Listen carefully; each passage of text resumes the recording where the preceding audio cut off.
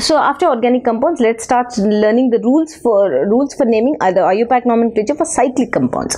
Right. For cyclic compounds, you have already studied. Let me take certain examples. So the first important rule which you have to remember. Let me write rules. The first rule which you have to remember is okay. Let me write how to name. First comes your cyclo, then comes your word root. Okay.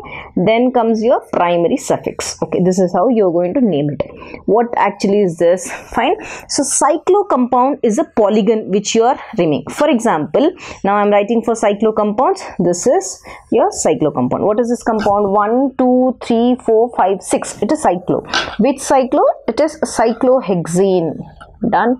Okay. Now one more compound we will write for the root word. One more example we'll take. Suppose if I take the second example like this. What is this compound? This is also cyclo group. But here, suppose if you have double bond 1, 2, 3, 4, 5. This is what? Cyclo, right? But it is pent, 5 carbon, but there is a double bond here, so you're going to write it as cyclopentene. This is one more example. This is, I'm talking about the cyclo groups here. The word root I'll again explain. Let us take one more example. Suppose if I have a compound like this. Okay, now what is this? 1, 2, 3, 4. Again, it is a cyclo compound, but here bute, 4 carbons, no? So bute. Now what actually is this? This is bute. If I have to name one, and this is double bond, butene, right? Suppose if I have a compound like this, one inside, one outside, then what is this? Cyclobutane. That's it, isn't it? Now let us see if I have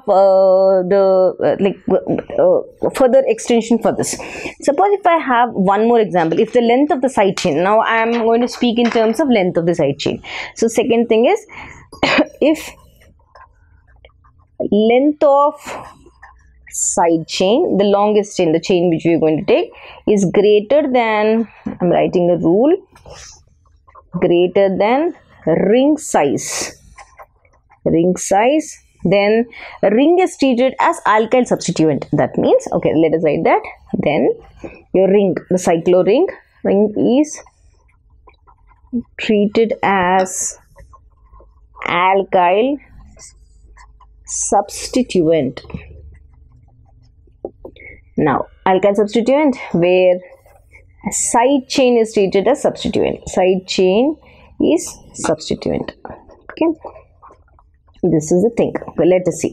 Suppose if I have an example like this. Now I have one example in this way. Okay, now how to name this? 1, 2, 3, 4, 5.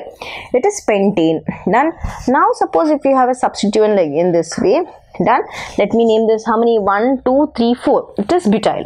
Then how do I name this compound? I said if the length of the side chain is greater than the ring size, but here the length of the side chain is smaller, right? If it is larger, then the ring is treated as alkyl substituent, but here it is smaller. I can comfortably start from here. This is named as 1, 2, 3, 4. 1. Which position is this? This is the first position, right? So you're going to write it as 1 butyl cyclopentane. Okay, right. Now let us see. Now I said this is smaller. Let me take a chain which is larger. Okay, now I have one more example. Again at the first position.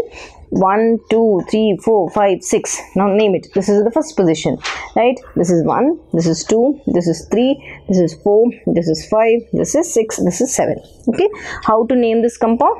This is named as 1. Now I said the chain is shorter. When the chain is shorter, you're taking that first. The substituent is first. If the chain is longer, remember that if the chain is longer, you're going to write 1 cyclo. Yes, because the chain is longer. After cyclo, this will become pentyl. Why pentyl? This comes first. Once again, I'm repeating. If the chain is shorter, first you will write the substituent. If the chain is longer, first you will write the what do you say, the parent chain, that means the cyclo ring. Cyclo, this is pentyl, 1, 2, 3, 4, 5, cyclopentyl. Now what is the side chain? Heptane, 7, right? So it is heptane, 1, 2, 3, 4, 5, 6, 7. You will count only this one here. So this is a nomenclature. Now let me see one more Yes. Nomenclature of aromatic compounds. Let us write the heading. IUPAC or nomenclature. Let me write that. Nomenclature of aromatic compounds. You also have aromatic compounds, isn't it? Nomenclature of aromatic compounds. Okay. So in nomenclature of aromatic compounds, what you should remember? I'll take basic examples and explain. Suppose this is very simple. There is nothing big logic in this. You have here benzene ring. Here you have one more benzene ring. Here you have one more benzene ring. Remember, suppose the benzene ring, if you have one more substituent, means one more alkyl group and then halide, this is called benzyl chloride. Okay, done. Now, suppose if you have here CHCl2, here it is CH2Cl benzyl. Now this is CHCl2. Now how will you write in this? This is again benzyl, but here you have two chlorines, isn't it? So this becomes dichloride, benzyl dichloride. Okay, or you can also write it as benzylidene chloride. Okay, done. Now suppose if I have an example like this, how to name this?